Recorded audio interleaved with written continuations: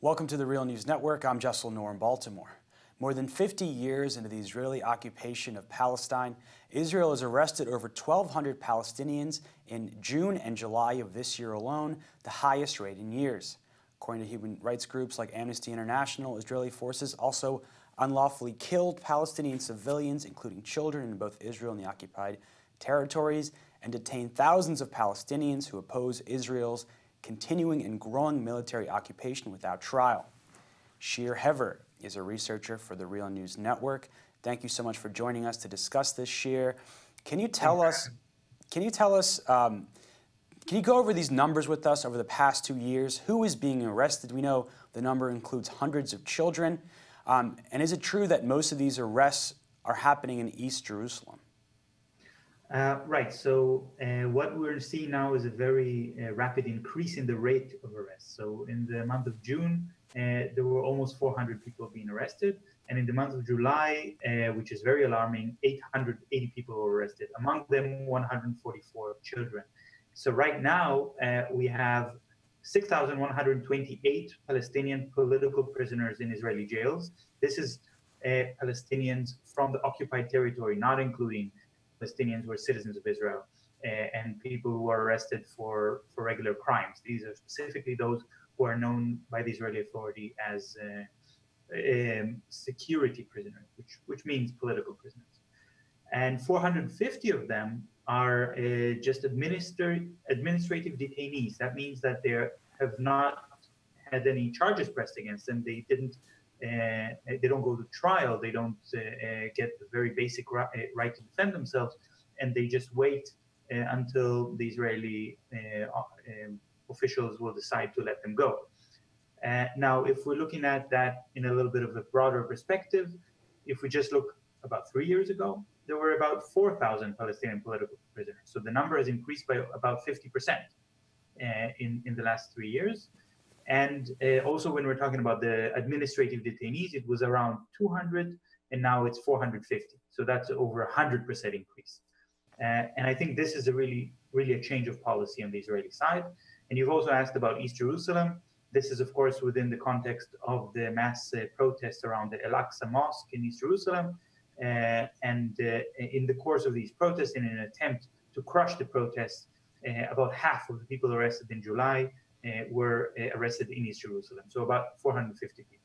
And talk to us about why Palestinians were protesting at the Al-Aqsa mosque, which really helped, as you said, set off this increased rate of arrests.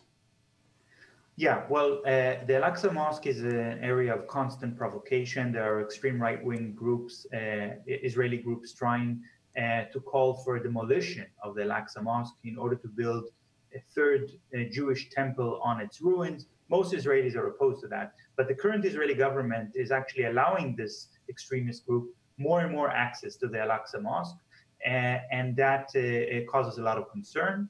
And so there was actually an attack by 3 Palestinians from al-Fahim, which is a town inside Israel. They killed 3 Israeli police in the occupied Al-Aqsa compound, and they were killed themselves. And after that, the Israeli government imposed severe restrictions, put cameras as well as metal detectors. That was considered completely not legitimate and a violation of the status quo in that area. So a sort of show of force and a show of sovereignty by the Israeli government in an occupied territory. And that caused a lot of international uproar and also a boycott by Palestinian Muslims who decided not to pray in the Al-Aqsa mosque until those measures are removed. And instead they prayed around the mosque. And those protests were very effective.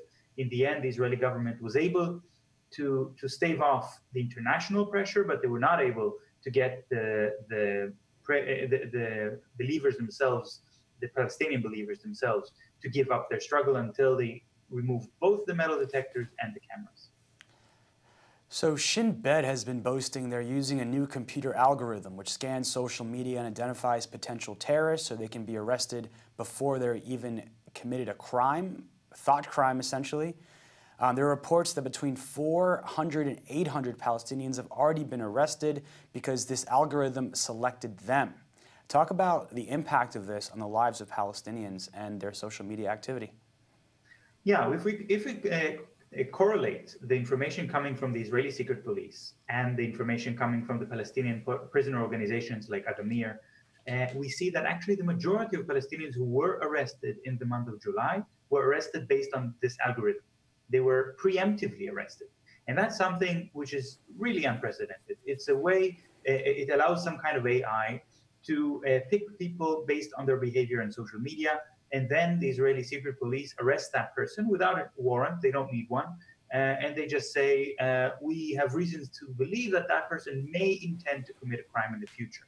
Now, we don't know exactly what is in this algorithm. It's, of course, secret, but it seems to be tracking things like people changing their profile picture or people using farewell words in their posts on Facebook, for example. If they say goodbye to their friends, then the Israeli secret police believes that maybe they are saying goodbye because they're about to commit suicide as part of a suicide attack. And actually, there's a Palestinian poet. Her name is Doreen Tatour.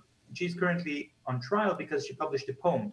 In the poem, she was praising Palestinians resisting the occupation, but the poem is actually not the reason that the Israeli secret police found her and decided to arrest her, because they don't really read Palestinian poetry.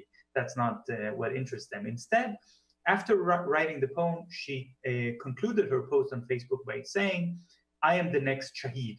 Now, the word Shaheed in Arabic literally means witness.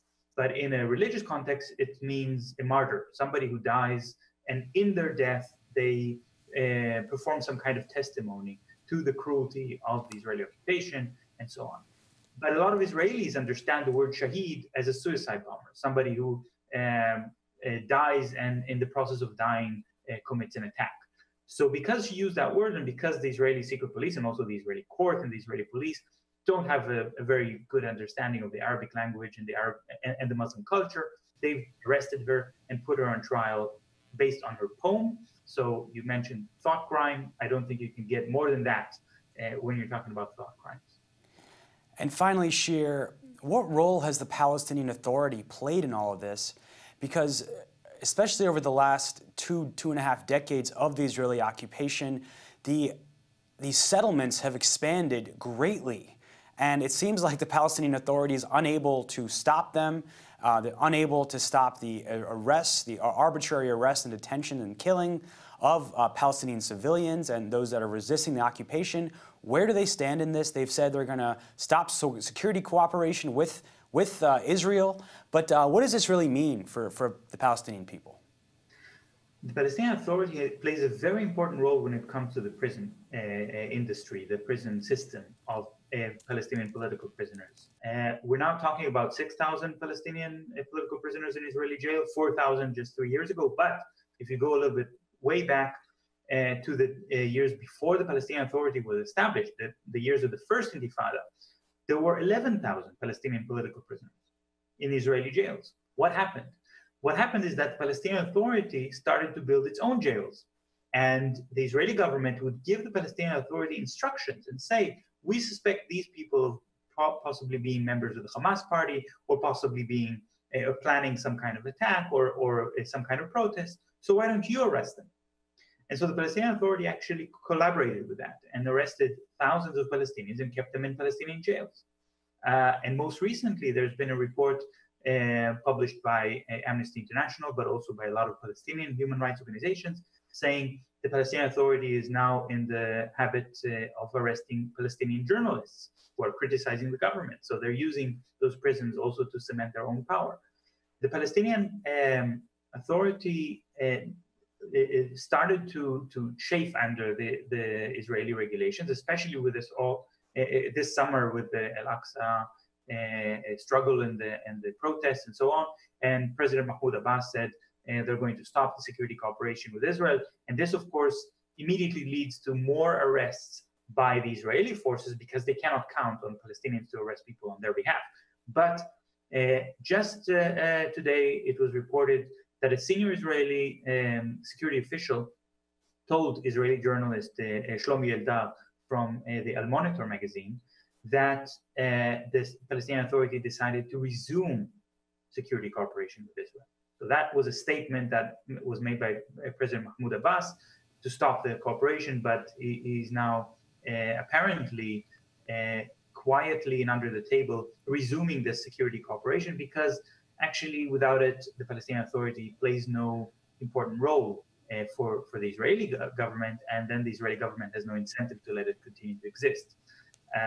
Now, I think there's also an interesting aspect to this because of the US involvement, because Tillerson, Secretary of State Tillerson, is completely accepting the Israeli talking points about how the Palestinian Authority is actually financing terrorism because they're financially supporting the families of Palestinian prisoners.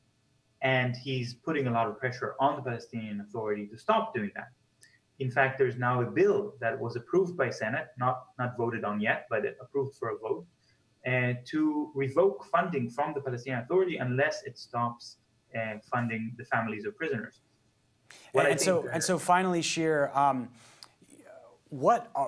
talk about what the Palestinian civil society is demanding in response to this, especially from Americans that are largely subsidizing the Israeli occupation. We know there's a bill being considered that would criminalize support for the boycott, divestment, sanction movement. What is Palestinian civil society calling for today?